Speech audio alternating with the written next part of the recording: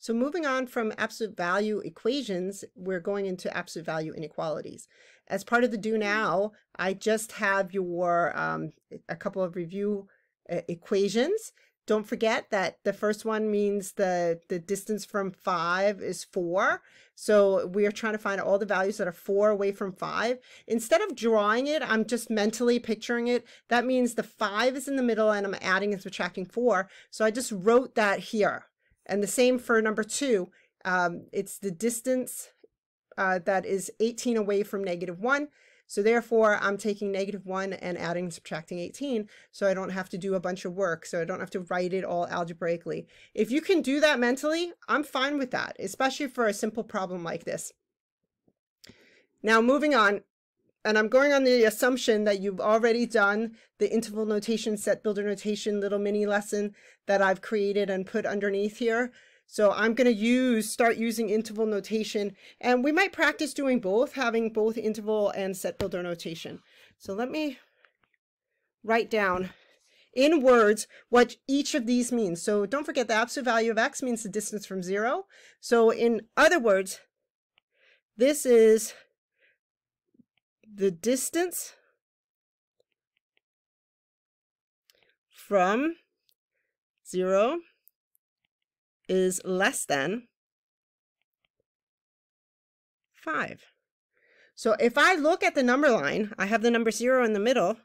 The values that are exactly 5 away from 0 is -5 and 5.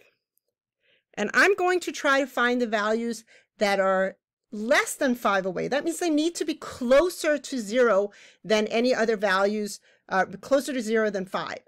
So in that case, if I look at different possible values, if I'm out here, this number here, where that little figure is, that's further away than 5. So it's definitely not in that region over there. If I move a little bit closer if I'm at actually 5, I'm exactly 5, or -5, excuse me. I'm exactly 5 away from 0. So I want all the values that are less than 5 away from 0. So in other words, I need to move closer to 0. So that means it's going to be all of these values in here. These values like -4, -3, -3.795, all of those are all less than 5 away from 0. And the same happens on the other side of 0 toward the number 5. The number 1.1, the number 2.76 is also less than 5 away from 0 until I get to 5. And because there's no equal sign underneath the 5, it is going to be an open set. So it's going to be open circles here.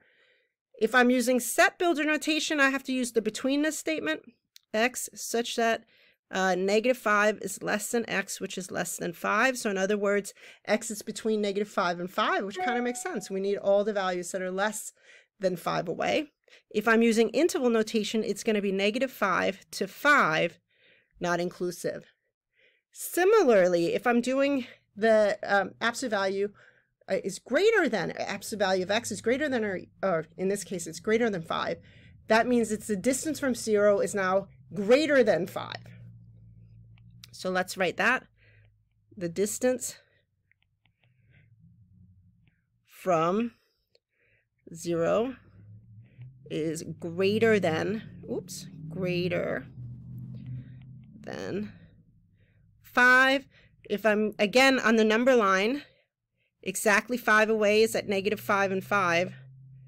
And I'm looking for values that are far away from 5. That's on the outsides of -5 and 5. Those are the values that are going to be further than 5 away. So that means I'm going to have to graph on the outside of -5, not inclusive because there's no equal sign, and on the outside of +5. So that's pointing away from the 0 essentially. And yet my head is in the way. So let's see here if we can't move it up a little bit like that. If I use set builder, I would have to write it as an or statement. X is less than -5.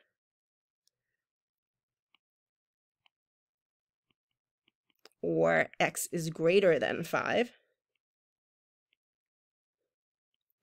Interval notation, -infinity to -5, union 5 to infinity, not inclusive anywhere. So in other words, if we look at this, if the absolute value is less than a distance away, it's going to be an intersection, or it meets in the middle. And if that's called an intersection or a conjunction. And if the absolute value is further away than some distance, that means that the absolute value is greater than or equal to some other value. That's going to be a disjunction or a union of sets. So in this case, we're going to write down it's a conjunction or intersection when absolute value is less than a set value. And it's a disjunction or union when the absolute value is greater than a set value. We need that to, oh, I've done my face again here. Let's move out of the way here.